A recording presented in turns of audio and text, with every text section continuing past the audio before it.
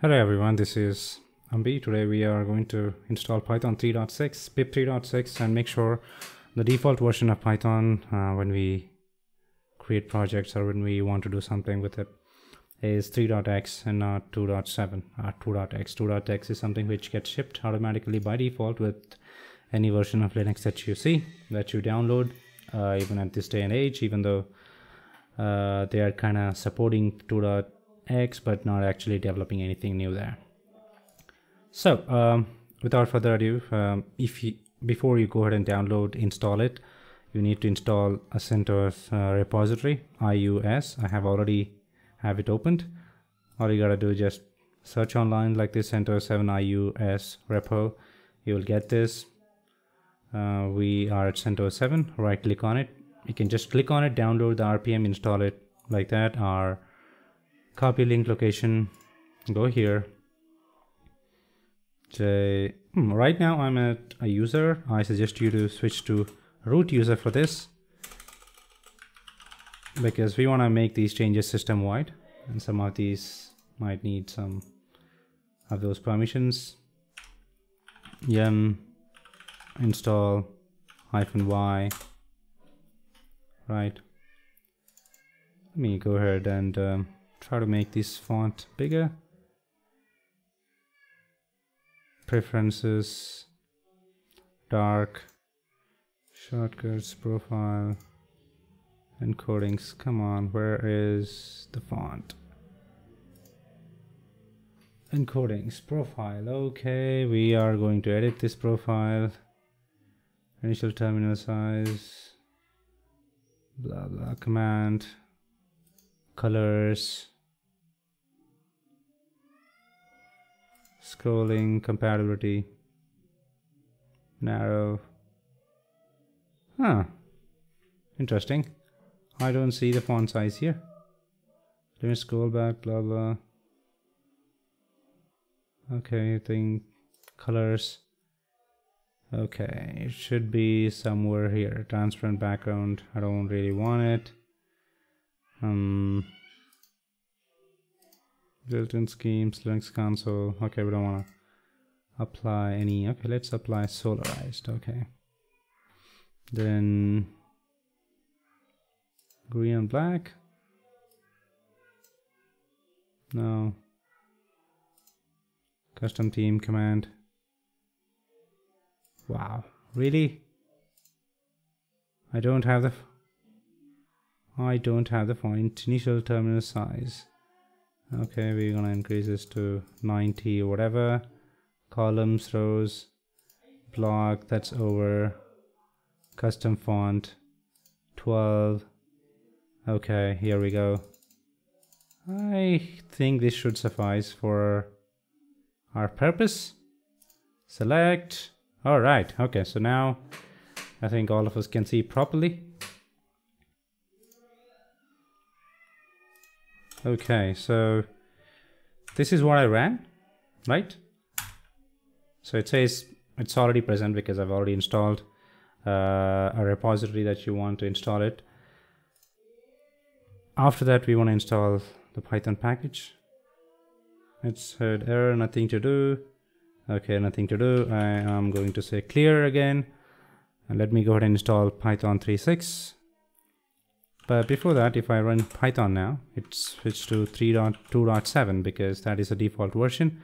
What we want to do is we want to install -y install Python 36 here. I know that there is 3.7 right now. If you are a beginner working on serious projects and some enterprise project, you might want to stick to a version which is one below the bleeding edge. 3.7 is the bleeding edge. 3.6 is not the bleeding edge. Tested by many, right? Unless and until you have seen some features in 3.7 which you absolutely want it, you are waiting for it, then go for it. Otherwise, please stick to one below the bleeding edge. So we want to install another package called pip, package manager for Python. and that we are going to do by, again, -y for s install python 36 u-pip.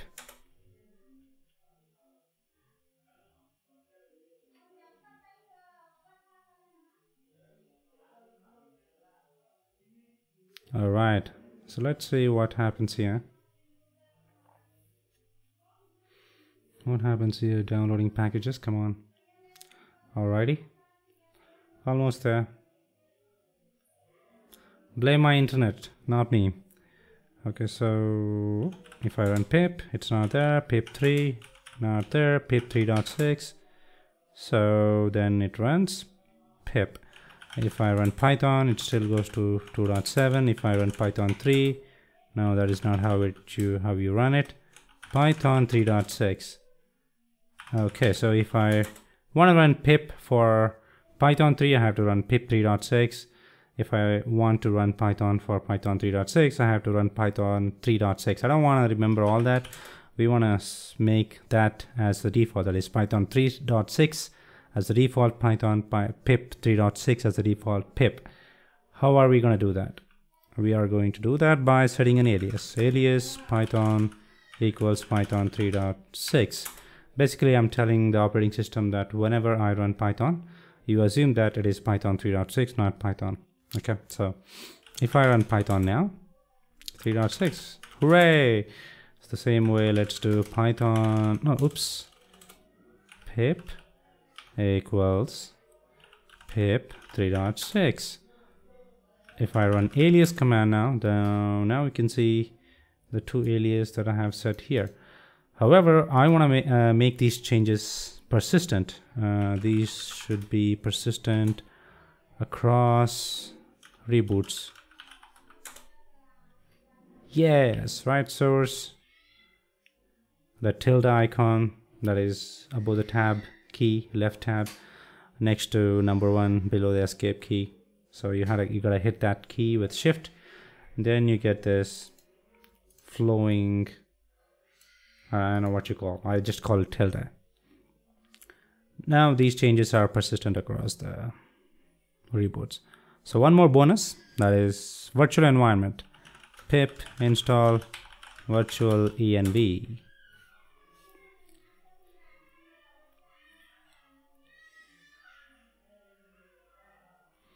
Virtual environment is something which like a virtual machine for packages.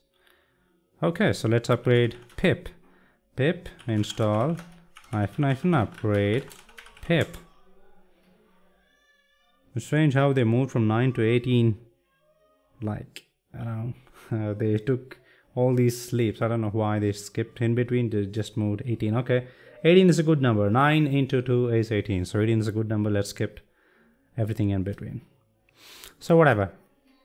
So if I want to create a virtual environment now, I have to say, I don't have to say anything. I just have to type pip. Not pip, sorry, Python. Python -m env and the name of the virtual environment, my env. No module named env. Okay.